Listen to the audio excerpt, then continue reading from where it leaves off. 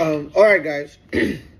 So, today, Angel's mother called me, and she was threatening to kill herself. I don't know why. Angel's mother was threatening to kill herself. She said if I don't release her daughter, that she's going to kill herself and her blood will be on my head. I am confused. I am tired. I am scared.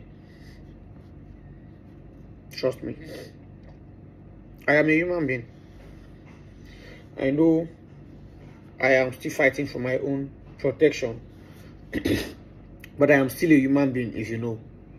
Okay?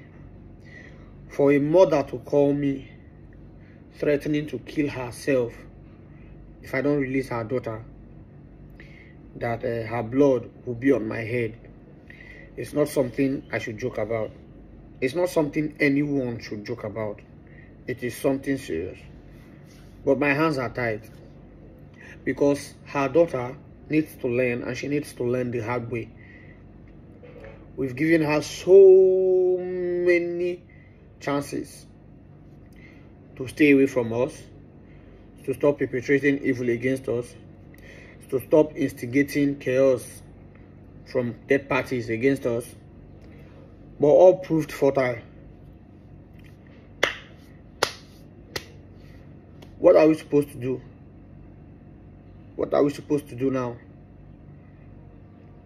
At this point, I am confused. She called, she was crying. Bring out my daughter from that place. Angel is dying. Angel has suffered. I promise you, she will never come close to you guys again. She has learned her lessons. But please bring her out. I am begging you. Forgive her for all the sins she has committed. I understand all of that, but what can I do? Because I'm confused. Now she is begging. Tomorrow, one stupid man will call me claiming to be a lawyer. I should stay away. I should bring out Angel. Which one should I go with? The fact that they want me to bring her out, or the threat? I have a mother, okay? Most of you think I am being wicked. No, I have a mother.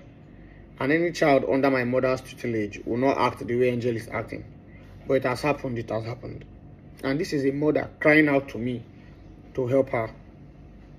What do you guys expect me to do, please? What do you guys think I should do? Because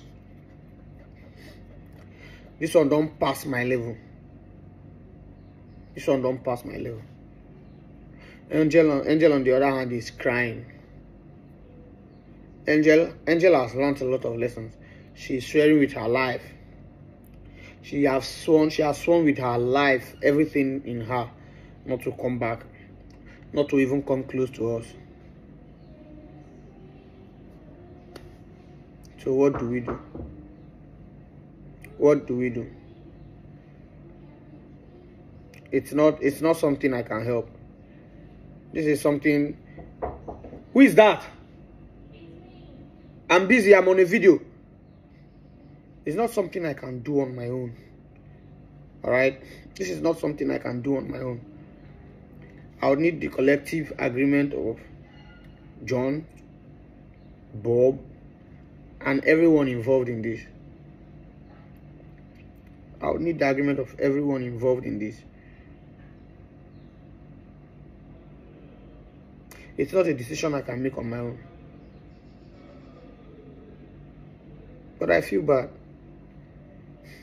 I feel bad. Because I'm a human being and I have a mother. But the problem now is this Angel. If we should have pity on her now, take pity on her now and succumb to these emotional sentiments of theirs, Angel might come out tomorrow to do worse. She might come out tomorrow to forget she was begging to be forgiven. And this the mother that is crying now might still support her. And most times I notice she's on neutral ground. She's begging, she's supporting. She doesn't even know whom to face. She doesn't even know the side to choose. She just wants to be in the middle. It's eating me up. It's eating me up. She's threatening to kill herself, to commit suicide. And it's going to be on me. Why is she not meeting John? Why is she coming to me? I am not the one reprimanding her daughter there. Though I have a hand in it. But the final say is not mine. The final say isn't mine.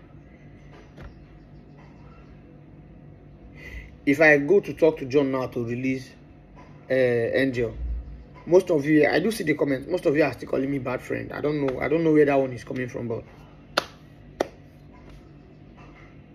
most of you are still calling me bad friend.